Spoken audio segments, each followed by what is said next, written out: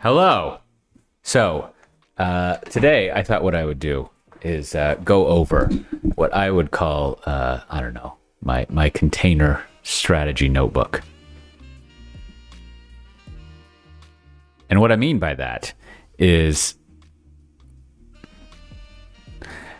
so I was thinking to do this because I was getting involved. I was having some conversations with people where there was a lot of detailed discussion about this product versus that product, build our own thing versus buy our thing, typical thing you get in with a vendor.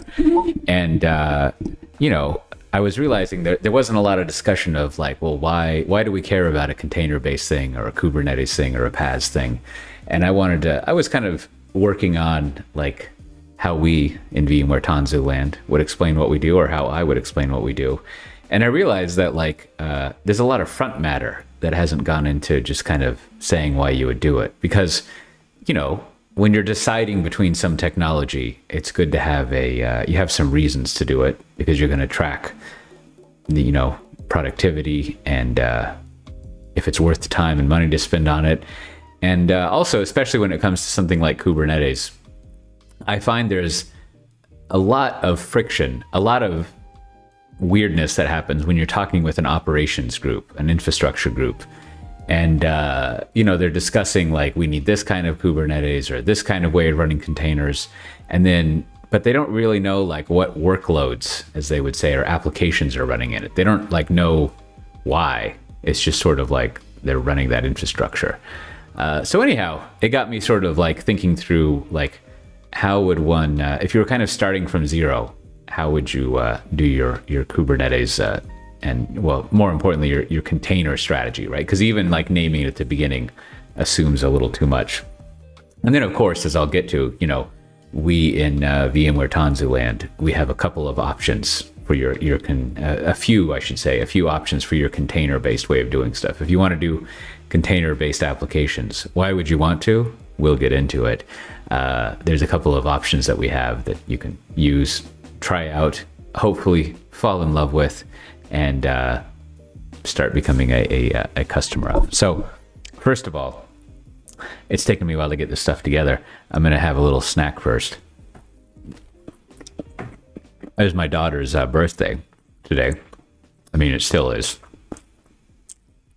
And my mother, who's been able to visit here, made French toast. Now, I already ate a bunch of French toast this morning, which is not the healthiest thing to have. I mean, I guess it's just bread with egg on it, unless you add a bunch of maple syrup, which I like to do. But I have not done here. So I'm going to save the second piece in reserve, but I'm going to go ahead and use this maybe as a pointing device. You can see there's some exciting stuff going on in the background there too. But let me, I've loaded this all up onto the old iPad as a nice controlled way of going over things. So first, let me switch over to that. I think what I'm going to do, let me give you, it's always nice to have a little overview. Is this right? Yeah. You can't really see this, but first I want to go over like, let's establish like why we care. And there's two ways of doing this. I promised you I'd use my French toast here. But one of the things that I think is good to look at is like, is this even a concern? Why are people even doing this? And it's kind of difficult to track down with container-based things. And I've kind of used, there's a lot of this is incomplete. I didn't really track platform as a service stuff, things like Cloud Foundry or the Tanzu application service, as we call it now, which I'm realizing I should have. But I'm just using Kubernetes as a container foil, or a way of representing that. And then I wanted to go over, I had a few pages on figuring out like why, what benefits you get, what problems it solve, which I think, again, in the discussions I've been listening into or having recently about like the difficulty of doing a container-based thing or the cost or whatever, like it seems like people have lost track of like why we would be doing it, what problem is it solving, what benefits does it bring? Because if you don't know those things, it's hard to make any evaluation beyond just sort of like aesthetics and cost. And then, I'll go into just a little bit more like tiny bit low level, and that's about it. So we'll start here. And I think I've given enough context already, so let's jump right into it. Let me see. Oh, I know. We can zoom in. So, Kubernetes has been around. For a long time. Cloud Foundries have been around for a long time. Doing things in a container way has been around for a long time. So I think I wanted to check in on okay, should regular, in a good way, mainstream people at large enterprises be looking into this? Should they be interested in it? Are they interested in it? Right? And you can kind of track first what I get. What you always want to gather. What I always want to gather is, of all of the workloads globally that exist, all the applications running in production, what percentage are running on containers versus not containers, versus, I guess, running on VMs, bare metal, and mainframes. And over the years, this has been pretty hard to track. And there's estimates, people who do SaaS monitoring things will kind of count amongst their customer base what people have. You get this from Datadogs and other places. We do surveys on it. And the CNCF does surveys as well. And as well as analysts. And, what I would really like to see for these surveys is I would like to see the past 10 years of them. Not only to see trends, but to also kind of rate the accuracy of the predictions. Because again, it's a very difficult thing to predict. And I would like to know, how has that been going, right? Or have we been leveled off at, in 3 years, we're going to have 50% adoption for the past, 5 years, which is usually the case with these kind of things. But anyways, so if we look at the CNCF's latest, which I think is 2020, I think the 2021 is still open, you can see a pretty good representation that people are using containers. Now, whenever I'm looking at usage of a new technology, I'm interested in two things. One, are people using it? And then two, how much are they using it, right? And that's what this first chart shows. And you have to be very aware of these differences, right? Because using it, usually, sometimes it's specified, but it means that someone, in this example, is using at least, perhaps only at most, one container in their entire organization. Now, it usually means a lot more. So you can kind of track the way that it's done here. As you can see, it's done for development, test, POC, and in theory, you can kind of see as it moves through the chain, it would show it more and more. But essentially what you see here is that there is a lot of usage of containers in pre-production. People, just use it. It's easy to get a hold of them and use containers and do things like that. But when it comes to production, that's where the important thing is. That's where the ramp up, where you see change, right? So this goes back to March of 16, right? And so what's good here, and again, this doesn't tell you how many productions or how many apps, but that's fine. It does show that there's been a progression of, obviously, people not doing very much, and then there's this rapid jump. Now, I would suspect that's just survey methodology, because that is a huge jump to have between March and June of containers in production. But if we more look over time, you can see that it's gone up quite a bit, right? And so there are people running containers, I keep saying that, but containers in production. So that starts to become an important thing to pay attention to. I don't know who these 2% of people are who plan not to run containers, which is funny or fun. So the next, I remember what we're doing here is in my notebook form, we're doing the legwork to prove that we should care about doing Kubernetes stuff in the first place, right? So now here from the same survey, I want to eat that second piece, but I'm going to hold off for now. Or maybe I will. Maybe we'll take a little French bread break. Not French toast.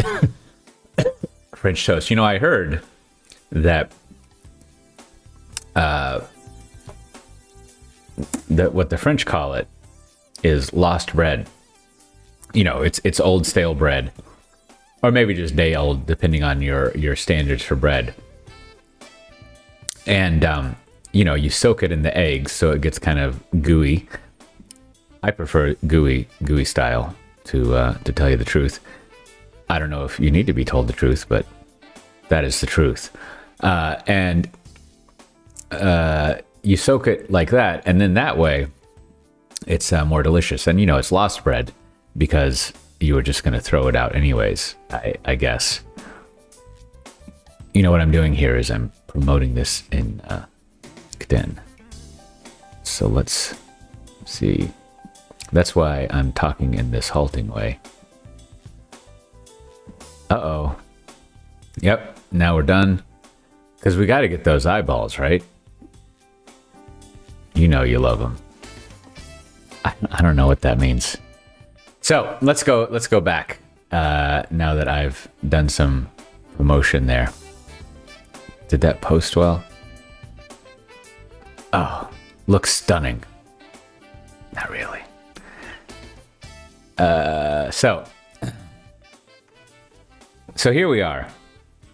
Now we've got what I'm always interested in, although it's presented in a kind of difficult to use easily way. So this shows you number of containers in production. And let me see, you can see why my mind doesn't work for this kind of thing. It is showing you, this is one of those things that the observability people are probably like, oh, that's a wonderful way to represent a graph because it tells you some percentile of your quartile upper 95th noise reduction finding the problem. But I'm not trained to understand graphs like this, so I find it very confusing. So this is saying the percentage of respondents who are running this amount of containers in production, right? So I think what that means is 19% of the respondents said they were running 5,000 or more containers in production. And then, you know, 25%, oh, let me go back to my daily. 25% said that they're running 50 to 249 in production. Now, those are just sheer numbers. You would want to get a sense of how many containers are needed for an application. For example, if you are running an airline booking application, I go in, I search around, I mean the complete workflow, right? I go in and I search for, you can see some party planning going on there. Let's see. I go in and I search for a ticket. That's a certain set of services and things that could be running in containers. I select a ticket. It has to reserve that ticket. You got more containers involved. I say I want to buy the ticket. You got to do some credit card processing or payment processing. You got to set aside that seat, go back to the inventory system, more containers. And then, I don't know, I select a seat, more containers spin up to do something, right? So it'd be interesting to know in a workflow like that, how many containers does that evolve? Then you could multiply that by how many times a day that's done at an average airline. Then you could multiply that by the total number of airlines, and you could sort of start to get a sense of like how many containers are going on in that industry and multiply it out more and more, whatever. So I don't know if that's 5,000 containers. I don't even know the time, but whatever. What you get from here is that there are a fair amount of people running containers in production, right? Like, you know, there's plenty of them. So that's good. So we've established that people are running containers in production. So therefore, if you are an infrastructure person, if you're an operations person, you do need to start worrying about how it is your container strategy. How do we do that? Now, just to like, it's good to have multiple sources for this since it's so early. Here's our 2020 State of Kubernetes survey. We came out with the 2021. I think I went over here somewhere. If you go to tanzutalk.com/videos, you can find it. But here, I think it's a little more, a little less. Now, this has been broken out differently, right? So here you can, we didn't really list everything that we did. There we go. Where's my little friend? So you can see that 20% of those have 50 or more clusters. So we're doing this by clusters instead of containers. And then, you know, at least running one Kubernetes thing in production, there's 59% who said they've been doing it. And then you got some more stuff here. So these are also like require quite a bit of thinking to draw some conclusion beyond like, oh, people are running it in production, so we should support them and worry about it. Now, Here's another angle. You can look up some Gartner press releases if you don't have access to reports. And I've highlighted two things, more looking at what's going on here. So they estimate / predict that today, and again, always good to know the dates. This is June 2020. So their estimate is that as of June 2020, or it might have been what's before June, April, when they wrote this, and it had to go through several weeks of press approval and things like that. Who knows exactly when the cutoff date is? And the research might have been done months before that. Whatever. Let's say spring 2020. That amount of precision doesn't matter. But they see that there's less than 30% of a global organization running containers in production. Now, I would take global organization to mean large enterprises, probably weighted heavily towards not tech companies, right? So enterprises, kind of the Gartner customer base. Now, their prediction is that 2 years from then, about 1 year from now, 75% will be running containers in production, which now the CNCF surveys includes technology companies. In fact, I think it's 40% of the survey base. And they have some breakouts maybe somewhere based on size. Oh, here comes another. Yep. So you can see that when it comes to, in 2022, 75% of organizations running in production, if we kind of, is the word cross-check? If we compare that, you can see that basically the CNCF is kind of in those numbers, not only for global organizations, but all organizations as a whole. So that kind of squares that you would be running at least one container, maybe even only one container in production. You've got penetration, right? So that number kind of checks out. It's basically the large organizations lagging behind the small ones. In aggregate, there are many large organizations who are doing great things and are doing things quickly. Now, here's like the good one, like the one that I always want to know, right? Like how many of these enterprise applications are running on containers, right?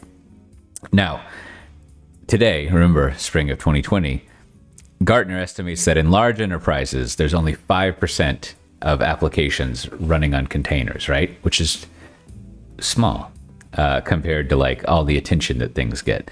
But that's fine. And you can see there's actually a pretty good growth. Now, for some reason, they do 2024 instead of 2022. Probably because it's a more impressive number. I used to put together stuff like this. You kind of like bounce around and what's good. So that will be 15% of the workloads or the apps they estimate will be there. Now, in 2024, who knows? Maybe it'll still be 50% 4 years out or 20%. It's kind of irrelevant. But this, I think, ultimately is one of the most important things to pay attention to. Let's just assume it has enough accuracy. Basically what it's saying is like, all right, if you're in charge of selecting a container strategy, this is a great time to do it, because by the time you get to 10%, this is going to be a big headache, right? It's going to be a lot of the focus that you have if you don't have it sorted out. You're going to be under pressure to put something in place in less than a year. When you ramp up to 12%, then 15%, right? You're not going to have a lot of time to do work to select what's going on. Whereas now, not only do you have time, you probably have like 1 or 2 years to kind of sort through it before it becomes a big problem. But you also have some amount of workloads of apps that are actually running in production that you can learn from, right? So this is the great time to be figuring out what your container strategy is. So that's our first part. Let me take a little French bread break here. This one could have been battered in eggs a little bit more, but it's still fine. Delicious. So again, what we're trying to do here is establish the urgency and then the context of going through this decision, right? Because you're going to go to a lot of meetings, you're going to have a lot of conversations, and you need to like figure out like, is it justified versus other priorities that I have? Like, I don't know, maybe it's more important for you to spend your time moving off of mainframes, or just regardless of container stuff, worrying about something else. Again, I kind of made the case that it should be on your priority list, but whatever. So, speaking of, I made some coffee for myself. So let me have some of that. I didn't get much sleep last night because it was on Thursday nights. we record, well, Thursday night my time, but on Thursdays we record the Software Defined Talk podcast, my own podcast. And I usually end up staying up till 1 a.m. because we start at like 10:30, and it goes on a while. Last night was my draft of discussing all of this stuff. So if you go to softwaredefinedtalk.com and find the episode for September 10th of 2021, you can see me kind of like rambling through this a lot more hand wavy style than I am here, which is still very hand wavy style. Hand wavy, of course, a term coined by James Governor at Red Monk, who I think was the original practitioner of that technique. So let me do a little audio check. Yeah, sounds good. Okay, so here we're going to jump into the whys, like why we, it's important to pay attention to the goals we have, the benefits we're hoping to achieve, and why containers help you achieve those things, right? Because this is what I think,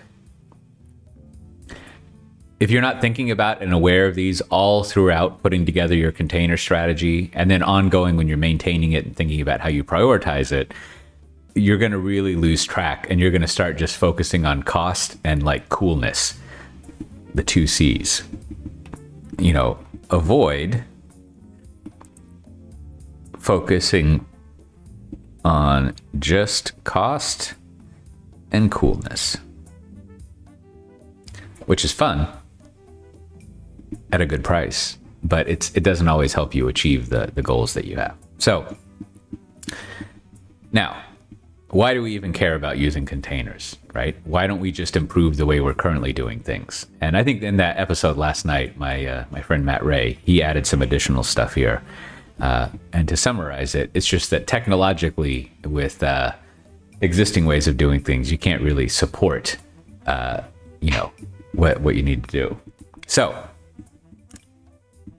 basically, the first thing that I like to go over is that, more or less, and there are some ISVs who are doing software currently, that package software, off-the-shelf software that you could buy that will run on Kubernetes.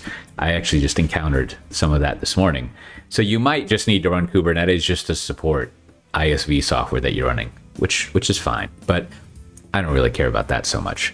That's of a secondary concern. The primary concern, and I think the thing you should focus on the most, is we are writing our own software, our custom written software that helps run our business, whatever it may be, internal facing or external facing. And we are not able to do that software, to evolve that software as much as we would like, as quickly as we would like, or at all, in the case of many legacy problems. And also, maybe it doesn't like the performance of it. It's not reliable, it's slow, like that part also doesn't work. So we need to change the way that we're doing software. And that's where you start to get to containers, right? So, but let's start with like what I would call the business drivers. Now, I don't know, I shouldn't go off on like business and business value, but it's like why the point of doing the software. So the first one, and this is a bit of your digital transformation rehash, but you're a motivator is that you want to use, I don't want to erase. You want to use software as the core way of doing business innovation, right? The way that you evolve and you improve your business. You're going to do by adding and modifying features in your software, right? That's going to directly affect how your business runs. And you see that, I don't know, I always go over examples of that, but you're starting to program the business. Now, the next thing is not only an initial cut at that, but you want your business and therefore your software to have a lot of agility and flexibility. You want to be able to try new things frequently, change things around. We saw this especially, with COVID stuff where organizations had to support remote working, grocery stores had to do delivery. You would need to have a brand new type of loan approval as loans were given out by governments, all sorts of adaptation that you had to do rapidly. Now, people were forced to do that, but just being able to do that in the normal course of things, especially if you're competing, is extremely valuable for a business, and software can do that, right? If you're doing software well and software has that agility. And part of that, not only changing what you're doing, but being able to do it rapidly, which is time to market, right? Which is to say you have an idea of a feature, you're going to do it in your software, it's going to change how you run your business, and you want to be able to do that as quick as possible. Maybe in days, hopefully just a week, but definitely not longer than 3-6 months, right? Like that's a long time to have time to market. And when you're at a year, and if you remember from some other surveys, there's a lot of people who have said that they haven't deployed a software release in a year or more, which means their business essentially has been missing out on a way to evolve and get better for the past 12 months. So shortening time to market is another reason to use containers. It will provide that for you. And then also, you know, as a vendor who's selling stuff, you struggle to ever make yourself say you want to control costs or lower costs, because that means that's less that we, the vendors, can charge for you. So that's why we never talk. Well, we try to never talk about reducing costs unless we're happy with our costs and our competitors are more. But, you know, we want to make money. We need to make money, right? Like that's the business side of what software vendors do. So I reworded that as appropriate ROI, which is to say, when you're spending money on this stuff, you can't spend more money than you're bringing in, with the exceptions of, you know, if you're starting off a new business and you think that like it's worth investing a lot into it, so you're going to be running at a loss because eventually you will be running at a profit, or it's one of these, you know, it's a last stand or competing against robot dogs where like the alternative to going into debt is going bankrupt. Then you can do that. That's for sure. You know, and also, you know, this is one of my favorite snarky things about lots of tech companies and startups is they may sort of be planning for like 5 years out profitability, but usually what they're planning their strategy around is having a high valuation, showing high growth, and they're going to sell to someone or have some sort of exit event where the original people doing this, their goal was to sort of like extract that value from a highly valued company. And, you know, it may not always be this directly cynical, but they're looking to pass the problem of becoming profitable on to the future. These are all exceptions to having appropriate ROI. Now, that said, most of the people in these situations also don't want to spend a lot of money, and they want to make sure the money they spent is spent wisely. So that's, you know, these I think are the criteria really of any kind of shift in software that you're doing. Not any, sometimes you just have to for like security, like you do it because it's secure, not because you have business flexibility necessarily. But especially when we're in the context of thinking about why you would use containers, and something to keep in mind ongoing as you're making decisions about it and kind of going through life and struggling with all those meetings and selecting which container technology you're going to be using. You want to keep those in mind of like, is the decision that I'm making right now, is it going to contribute to that? Like, does it like matter? Or am I kind of getting lost and distracted? Now, as I say, the capability to change and improve your business without it costing too much or being late.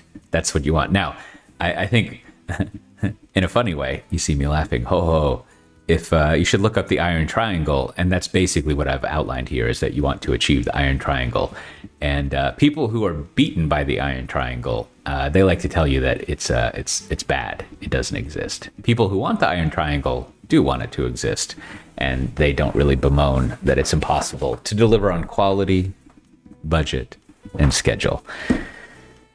I don't know. Maybe we should aspire to the iron triangle, even if we can't achieve it. Just don't overpromise. So let's look at the technical drivers. And I don't really go in. This is a hole in my analysis, is what I would really like to have here.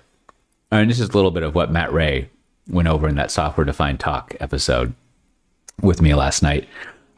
It would be nice to actually have kind of like a side-by-side technical thing of like, with containers, it's possible and faster to scale to meet demand, right? Or with containers, it's better than the alternative to do whatever technical thing. Like just a straight up, in the same way that you would say, like, you know, with a newer computer, it runs faster, right? Like it'd be nice to have those kind of benchmarks for containers versus, I guess, VMs, I don't know, or bare metal, or, you know, running whatever. And that's something I don't have an analysis for that I think would also be good in your kind of notebook for figuring out your container strategy.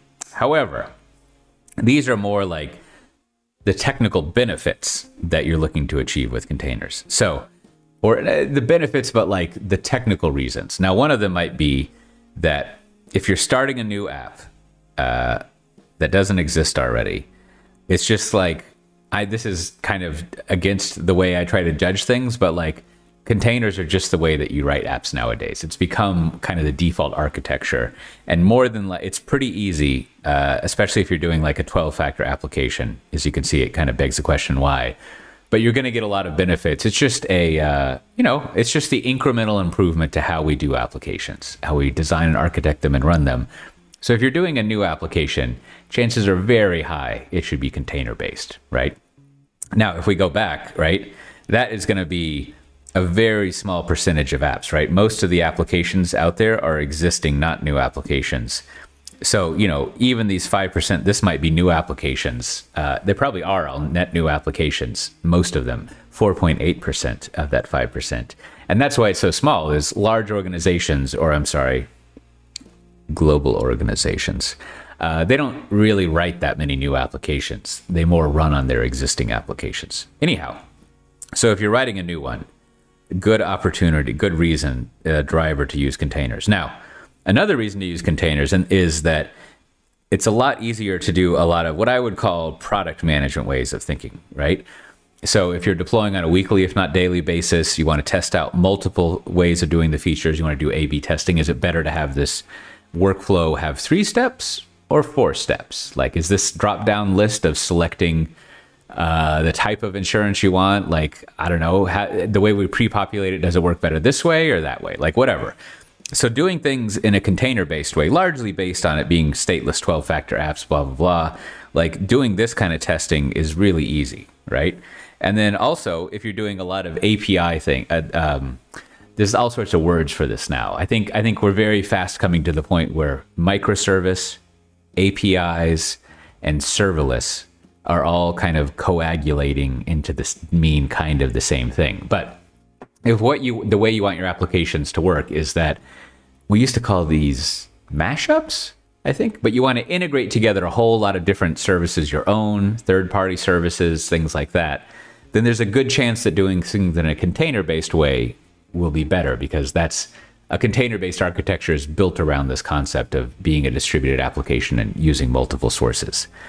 And then also, just if you're deploying your software frequently, right, daily, if not weekly, again, the way that container-based applications are architected, the way that they externalize, the way that they're not monolithic, basically. A lot of work goes into removing the dependencies on third party from your application's perspective on other services, so that your part of the application can deploy on its own and move at its own speed, rather than having to go in lockstep and then be on like a 3-6 months release train because you have all these dependencies to other things. I mean, that's a huge part of what a container-based application is. So if you want to have that kind of speed, doing things in a container-based way is extremely helpful. Now, like I said, this is the part that us vendors, we don't like to talk about, because we want to we want your costs to be as high as possible, as high as sustainably possible, because we get that a large part of that money. That's kind of a cynical way of looking at it, but like, I don't know. When you're selling something, you likely want the highest price as well. Such is the way that business works. But another driver that I hear all the time is that containers seem to drive a lower cost. Now, a lot of this did I write this down here? A lot of this can come from mainframes, right? That there are things that if you do the case, right? Sometimes the business case is that it doesn't make sense to move it, right? Like there may be non-monetary reasons to move it, whatever those may be. Moving it from traditional VM-based things, moving it from physical, or moving it even from a cloud-based way of doing things. It might make more sense to run it in a container, right? Like whatever it may be, the chances are that putting your applications in a container-based way, at least in the medium to long run, will be cheaper. If only when you get to using things like Knative, the cloud-native runtime, we call it in Tanzu land, because you're able to, once you architect your applications in a container way, you can scale down to 0, so you can control those costs there. Now, as comes up for every year, managing your data ingress and egress, that is, all of that data that you're using, that's sort of a hidden cost that you have to deal with, that containers really have nothing to say about that. They're not, that's a whole other realm to pay attention to. Now, The other area which would motivate you to care about containers is, for lack of a better phrase, I would call operational excellence. And this comes again from, and this is one of the points that Matt Ray went over really well, and that we talk about all the time over in Tanzu land, and that is, I think is the too often forgotten like heart of Kubernetes. What the entire point of Kubernetes is that you want to have the best practices of how to architect your infrastructure and how to architect your applications and architect the way all of your services and applications work together. And to a fault is the wrong word, but to the fault of most people's understanding and struggling with Kubernetes. And also other platforms like Cloud Foundry, right? And Cloud Foundry has a different take, which makes this more explicit. But my daughter has discovered the rocking horse, and she goes crazy on it. Like, it always looks like she's about to throw herself off of it. But I think she's pretty successful at it. She really loves. She can crawl up in there on her own and rock around. Anyhow, what Kubernetes and other container orchestrators are trying to do is to impose an architecture and reduce the amount of things in that. So there's generally one way to get compute resources. There's generally one way to package up your applications. There's generally one way to set up and configure networking between those. There's generally one way, on and on and on. Versus the opposite approach of that is to have some infrastructure where there are not only multiple components, like multiple types of networking, multiple firewalls to deal with, but there are multiple ways to configure how applications run on that, right? You don't have just one way of doing it. And so a lot of what container platforms are trying to do is to say, like, no, there's one way. Like, you have variability and choice in some of these things here, but we're reducing variability by standardizing on what infrastructure looks like. And so that, once you you remove variability, and also once you decide to use these very well thought out components, right? That, for example, we see in Kubernetes. And if you were to look into things like Cloud Foundry, there's also very, very thoughtfully put together components, if you will. Well, one, you're using good tools that a lot of thinking has gone into, and a lot of road testing, based on Google Think originally, and then now spread, especially if you look at the people who have used Cloud Foundry and the Tanzu application service. There's like 5 or 7 years of people kind of testing out these things and it getting refined. So you can learn from the overall community and overall usage of the past 10 or 15 years of this is what the best in class infrastructure looks like. And then from that allows you to do better deploys and configuration, to bring down your deployment error rate, to use an SRE metric, the errors that happen with deployment, to troubleshoot things better, right? You've just got a better system there. Now, arguably, in 10 years, we'll come up with something new and container stuff will be worse than that. We'll forget how great it was. Again, it's just incremental improvement over and over again. But a lot of the best of breed stuff and best practices are being put into containers. So there we go. And obviously, especially on that last one, the technical ones, there's more detail, and you can say like, but this footnote and that footnote and comparing between different things. But those are the kind of goals, the reasons that you should have, right? And so if we look at the business ones and the technical ones, I would almost emphasize every time you sit down for a meeting and you're going to make a decision, just go over these to make sure you remember why you're doing them, what the point is, so you don't get distracted, and try to relate them back to these things. And I'm sure there's more I've left off, but have an idea of the benefits that you were chasing in the first place. So then let me take another French toast break here. This is the first one that I went over. And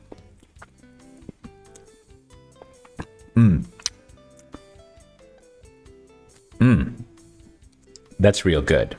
So, hold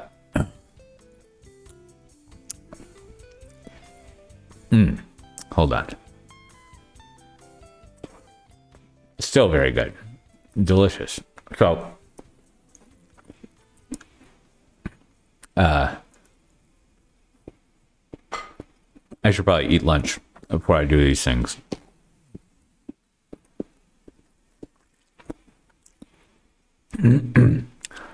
So here's what I want to do now. What I had started off doing is let me see.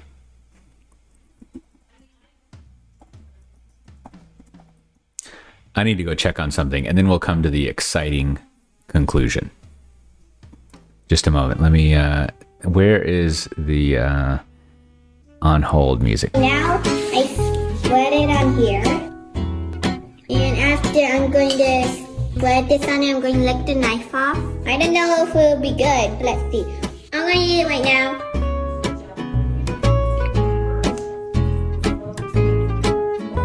That's really good. Bye.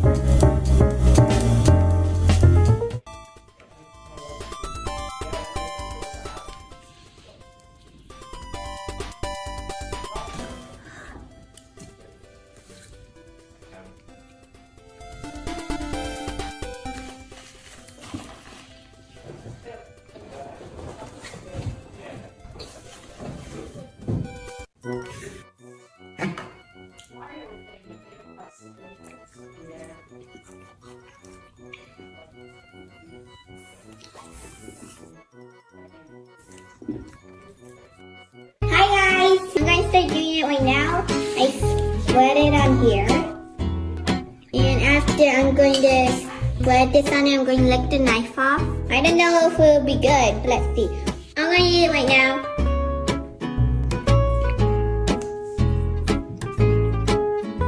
That's really good. Bye. All right. We're having some cabinets put into the kitchen. You know, moved to a new place here. There's not really much in the kitchen. We didn't like the design there, so we're putting cabinets in. And there was some height decisions. We got cabinets go all the way up to the ceiling, which would be wonderful. Just to have maximum space, I think it'll look great. But you know, you got to decide the lowest one, conserving sort of depth when you're doing work and the height, and considering picking stuff. So I wanted to give some input on there. We're going to go with the lowest possible setting to make it easiest to work with, which I think will be fine. I think it'll work out well. All right.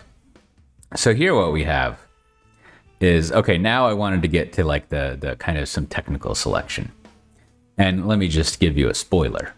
We've got basically like 3 types of options here in VMware Tanzu, right? So if you look, let me give you as direct a sales pitch as I can. allow myself to do. If you want to put a container strategy in place, right? All the reasons I just went over, I won't go over it again because you've already seen it. How long we've been going? There's been an hour of saying why you would want to do that.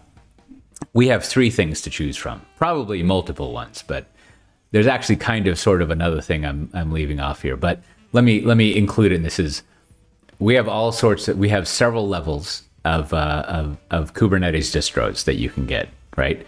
From very basic, I think we call it, standard, to advanced. And also there's the ability to just run Kubernetes in existing vSphere as well, or VCF. I kind of lose track of like the exact stuff that you need, but in your VMware estate, you can also just turn on running Kubernetes in there, which I think is great, right? Because everyone has VMware. So if you want to start figuring out and learning VMware, you can just talk to your VMware friends and probably turn that on and just start to figure it out. Now, the next thing that we have, which I mentioned already, is the Tanzu application service. And what this is a full-on platform as a service. It doesn't really want you to be concerned with how it's running the containers and orchestrating them. It doesn't actually run on Kubernetes because it's existed for a long, long time before Kubernetes was capable of doing it. And it's used by, I don't know what our customer count is, but there are many, many containers in production for several years, for many years now.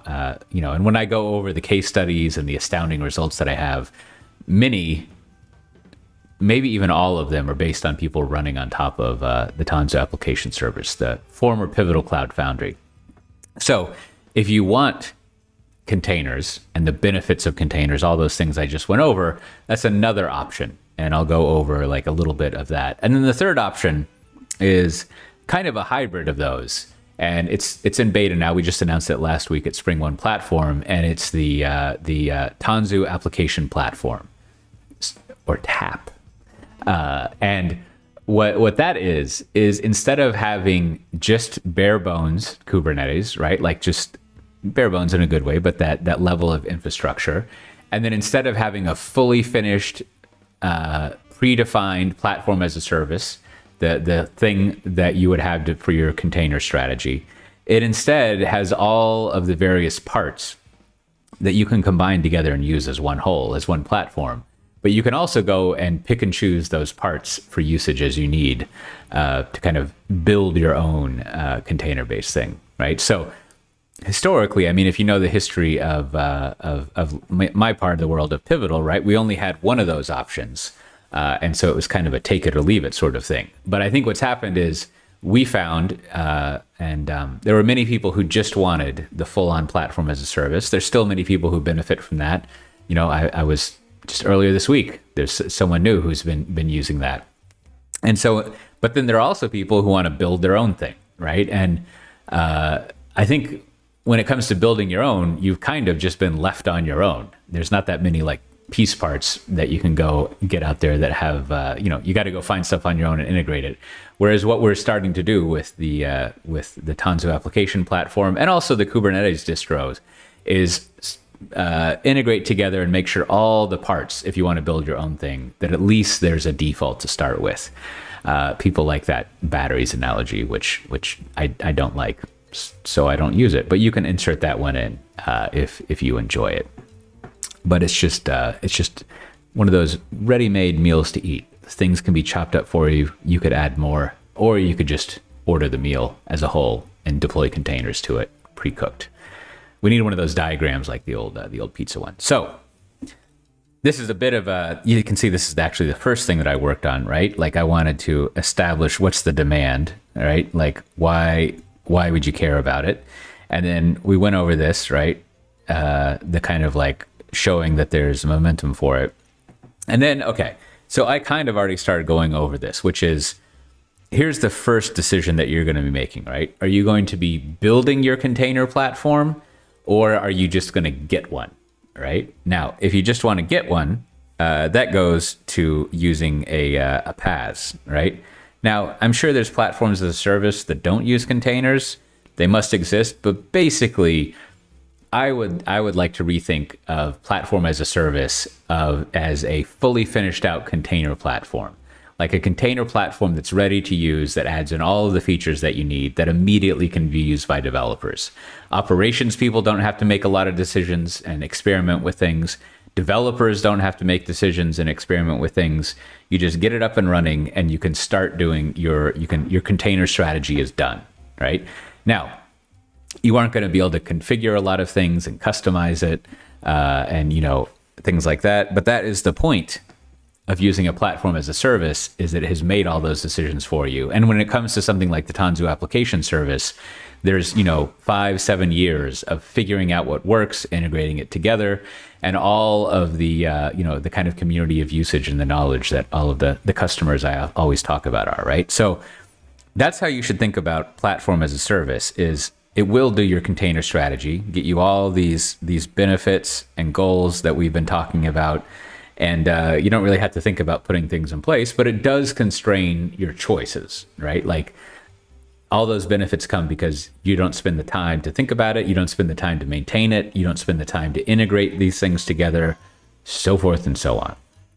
So, like I said, it's turnkey, less decision-making.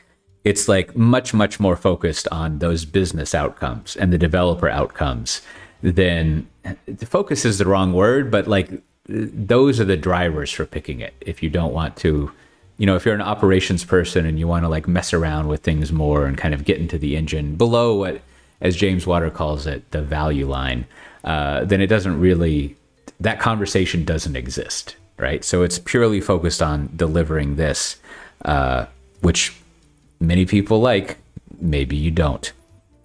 And then of course there are, there's these people. Now, this is just a kind of a proof anecdote is, I've been hearing in recent years that people have been using the Tanzu application service sometimes in their organization. And this is another motivation for why I wanted to go over, like, let's focus on the whys of you're doing this stuff, right? Like, always focus on what your end goal is rather than just, cost and coolness, right? So I've been hearing from a lot of large organizations that have not a lot, but some large organizations that use the Tanzu application service, that now the operations people are trying to satisfy their container strategy by rebuilding the platform that they had and building it on top of Kubernetes, right? Or other things. And the reaction that I hear from people the developers who are currently using a PaaS like the Tanzu application service is that they don't want that, right? Like, they're perfectly fine. Things are going well.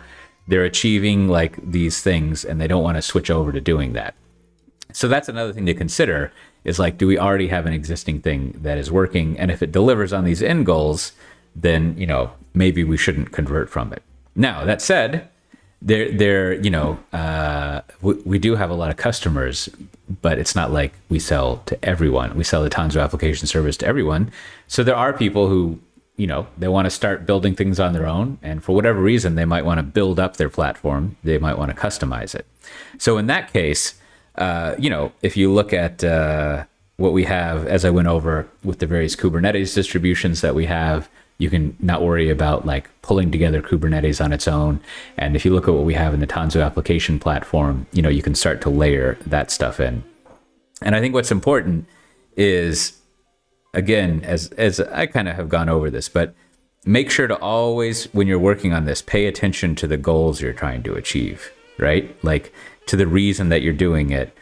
And more than the reason, this is probably going to drive you, it's going to make your decision making easier, because you'll be able to say, like, does it help us with this goal? Does it have, what did I call it? Does it have appropriate ROI?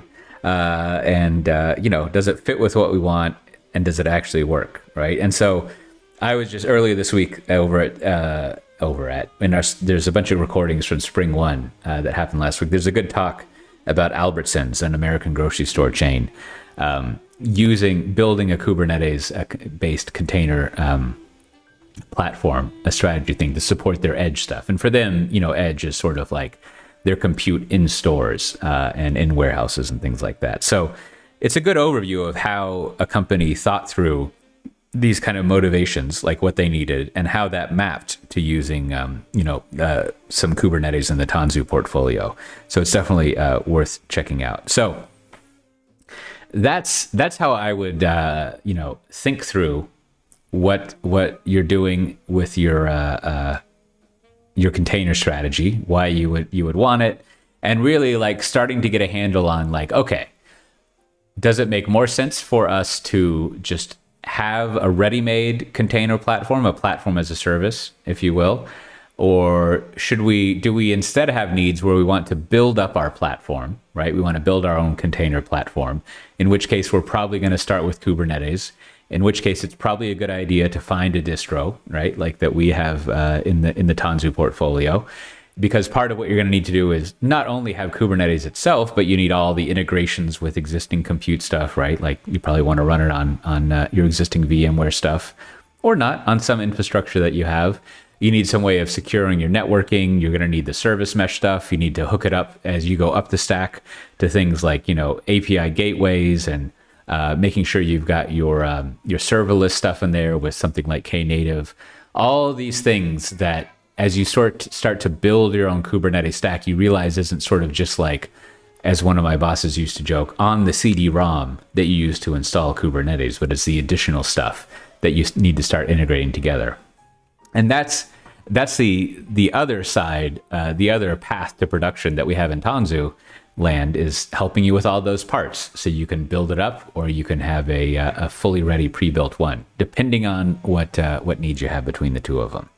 So with that, here's you know, I was searching around for you know, some of the research, and I came across, of all places, you know, you know, believe it or not, it's just coincidental that I came across this, but this is several years old. But there's VMware put out this book that I haven't read all of. I just read the first like 8th or so, because it covered the business drivers and reasons for doing Kubernetes that I wanted. And it looks like there's some fine detail, technical stuff at the end. But if you go look this book up, a lot of my thinking was kicked off by, and even kind of pulls from, the discussion of the benefits of using containers, why you would care about it, and kind of that why that I was going over there. Now also, there's going to be a lot more discussion of like these new ways of operating, and there's a lot of good talks that I've helped curate for our upcoming conference, DevOps Loop. There's a couple of the speakers that I was telling them the kind of talks that we wanted, and I'll be frank, that I want to hear, which directly explain why something like containers or Kubernetes or GitOps, like all these kind of things in this cloud native world, directly explain why it makes the goals of DevOps better, right? Like I want to know what it is about these technologies that didn't exist already that improves things incrementally and makes things better. Because again, you know, otherwise, if you don't have that question, you always end up just talking about cost and coolness, which is a very small part of like caring about a technology. But it's coming up October 4th, if I remember, and it's totally free. It's online, so it's really easy to attend. It's got a great lineup.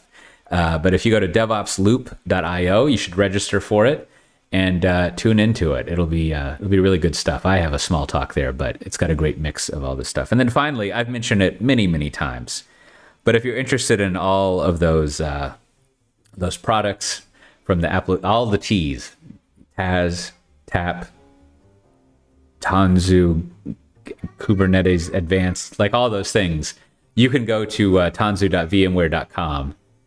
You see right there, tanzu.vmware.com, and you can look through all of that stuff. There's all sorts of videos. We've got lots of great tech documentation. But that's if you're really looking to build out your container strategy.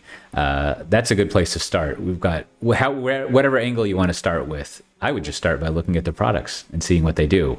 But we've got also, you can see what our customers are up to and how we can help you out, and have been helping people build their container stack. So that's it for today. Not too long, especially when I added out the cabinet thing there. You know, if you're interested in the archives, there's a lot of videos that are much shorter than this one. But you can go to tanzutalk.com and click on the videos link. You can see a playlist of all the Tanzu Talk things, small ones, interviews, things like that. There's also a podcast there if you just go to tanzutalk.com. I probably won't put this in the podcast because it's visual enough that it would be kind of weird. But you can also subscribe to a podcast, which are mostly interviews and other things. There's a great one in there. I think the most recent one where we talk with one of the people who put together our application modernization practice, and they go over this idea called Swift and a few other things. And it you know, if you see the value that in kind of like focusing on the whys and the business stuff, it's an even better approach to figuring out how you do legacy modernization, how you rewrite and refactor your code, even at that level. Purely, maybe not purely, but mostly from a business perspective. And I think taking that view, as you'll hear in that interview, of why you would do something like this, I mean, why filtering things by business, if you imagine there's a filter, it's like filter by business value, I think adds a lot of clarity and speeds things up a lot more than if you don't take that into close consideration.